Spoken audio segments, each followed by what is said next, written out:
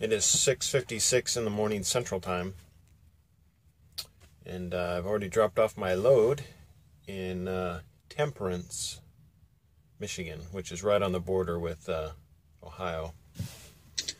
I was scheduled to deliver at 10, and I am empty. I sent in my empty call. I checked my outbox. It went right away. So then I got an instant reply message from their system saying, hey, we got your empty call. We're working on your next assignment. So we'll see how long that takes. Today is Friday.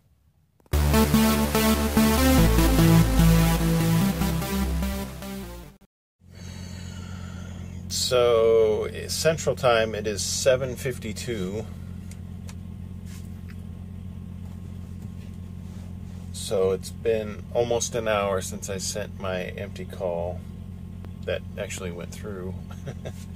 If I start far away, maybe it'll stay focused, and maybe it won't. So it's been about an hour, and there you go. 6:46 is when it was sent. So it's I'm sorry, 7:53. So it's actually been over an hour that I sent that empty call, and it probably this is kind of unusual, but I think they're fighting.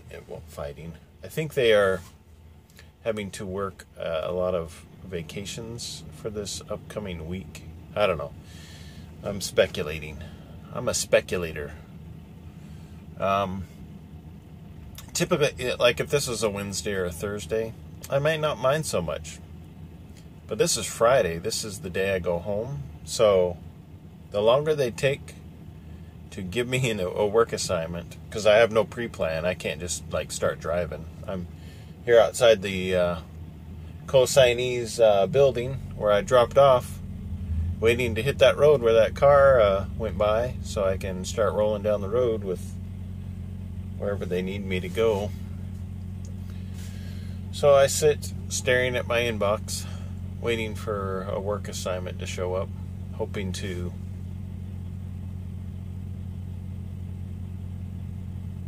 get somewhere that brings me close to home. Because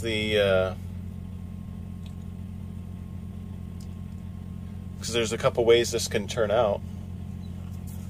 One is that I end up getting home Saturday morning, which may not be necessarily a big deal because I've done that before.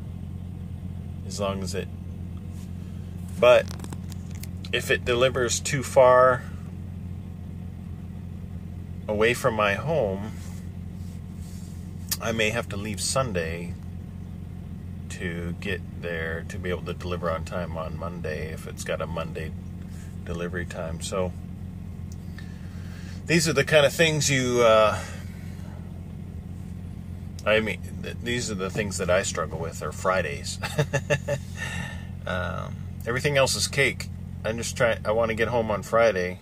So if I have to leave on Sunday, it's not so big a deal. But if I get home on Saturday and then leave on Sunday, one, I won't get my 34-hour reset.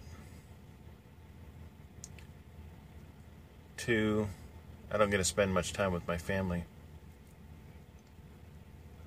So these are the things that make me question what I'm doing. But I know the fleet managers and CSRs are working diligently to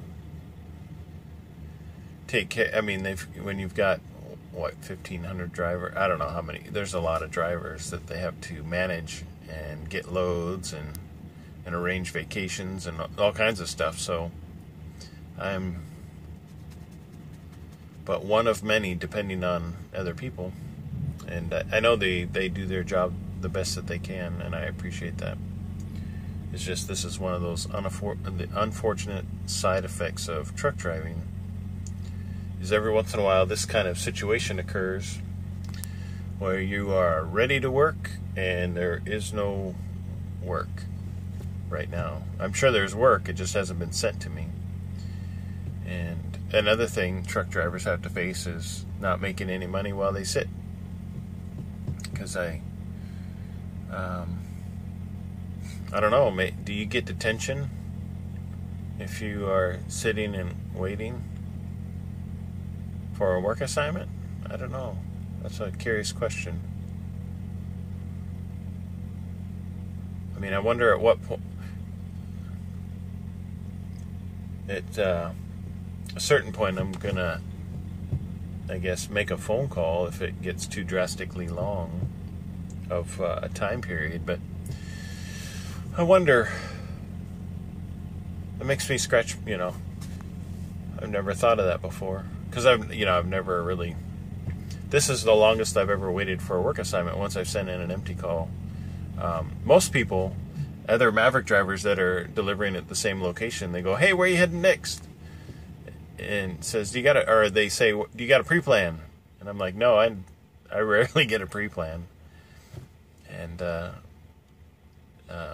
so I don't know if it's just an anomaly where I've gotten very few pre-plans, or if it's just that they're confident in getting me my next assignment as soon as I send in my empty call. Anyway, just a short... So this way Friday's video is a little bit longer than normal. I know Friday videos tend to be shorter because I'm concentrating on getting home versus stopping and shooting video. So I'm grateful that I didn't have to wait until 10, but the difference is that if I would have delivered at 10, that would have been fine as well, because I wouldn't have started my clock until 10, and therefore allowing me to get home today, even if it's like 10 at night. But with me dropping off my load at 7 this morning, I don't have I run the risk of running out of hours depending on the location and driving conditions on the way to wherever I need to go. So anyway, we'll wait and see what happens and what I get.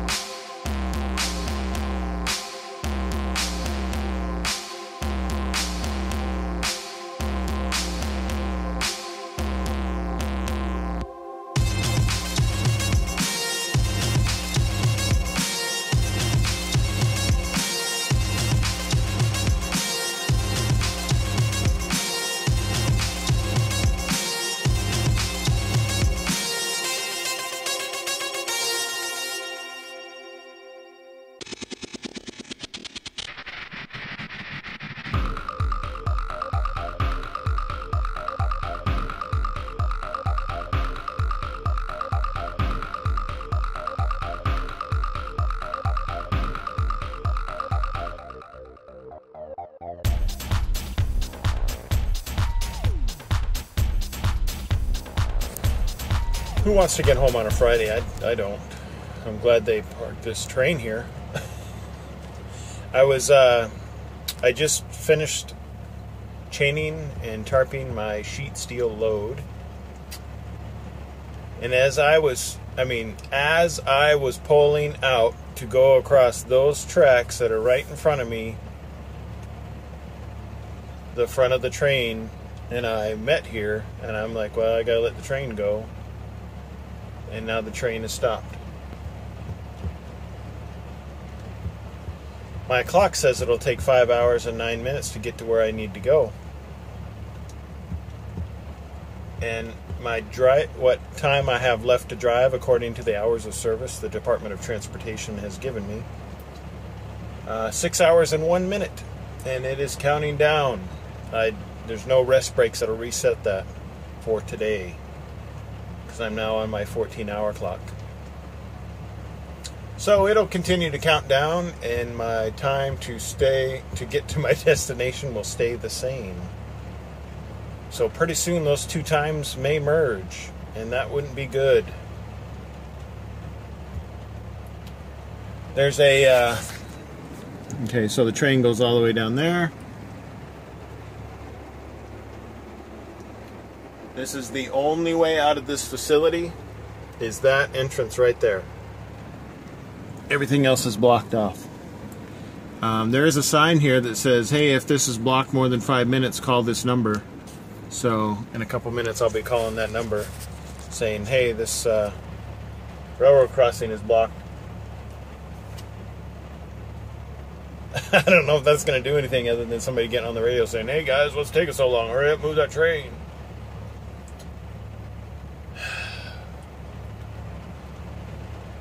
And it's raining. I don't mind the rain.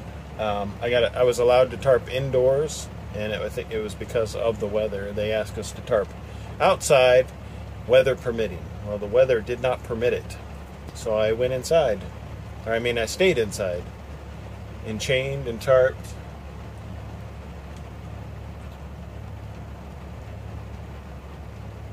So we'll see what happens.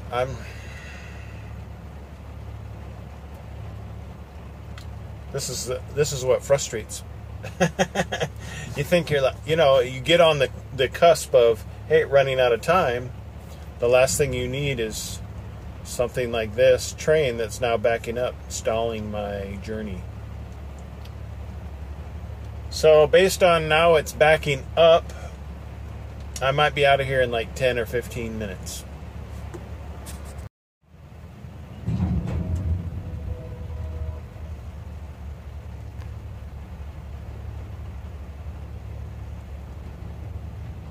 They're killing me.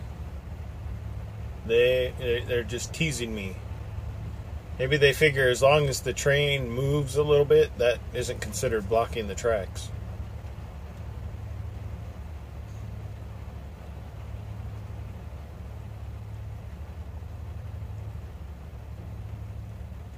Oh well, what can you do about it? I've organized my videos into playlists. I've got one for daily drives, one for the time when I was in training, and also one for special projects, which is just getting off the ground.